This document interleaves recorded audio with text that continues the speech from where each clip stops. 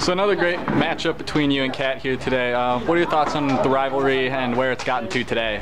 Well, you know, Kat's a great pitcher, and obviously, you know, the Bandits, we're just trying to go out there and win a league championship, and today was a big game for us to go a game or 2 games up on the Pride, you know.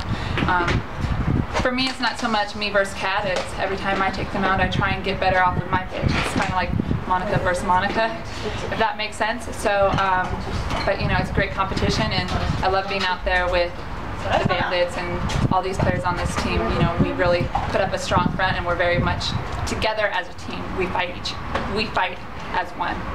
You mentioned it a little bit there, but how big was this win to give you that 2-game lead over the Pride? You know, this one was huge. It kind of gives us a cushion, but you know, we're going to go into Akron next week. Akron's been playing really well, and they have a bunch of righties, good strong hitting team, and they always play well at home. So, you know, it's going to be important for us to go down there and keep that lead. It gives us a little bit of cushion, but you know, we're not done yet. We got a lot of work to do. All right.